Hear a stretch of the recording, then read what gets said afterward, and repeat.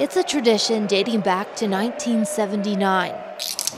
After the second period, the Cree players from Nekaneet First Nation trade their hockey jerseys for headdresses, animal hide, and face paint. The Cowboys don their hats and chaps. The 40th edition of the Battle of the Little Big Puck is the latest in a long-standing celebration of unity and respect. For a lot of us, we're not just friends with the Nekaneet band members, but in a lot of cases, our parents, our grandparents, and even our great-grandparents knew each other and interacted and were friends. Helps me feel a place of belonging.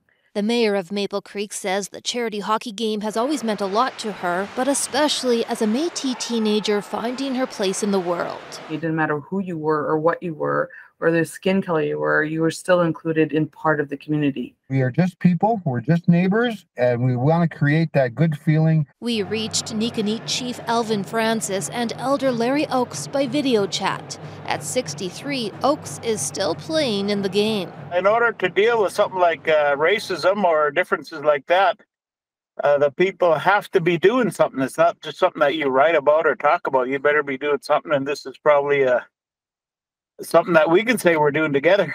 We don't call it the Indigenous game. We call it the Cowboys and Indians, the Battle of the Little Big Puck. And nobody takes offense to that.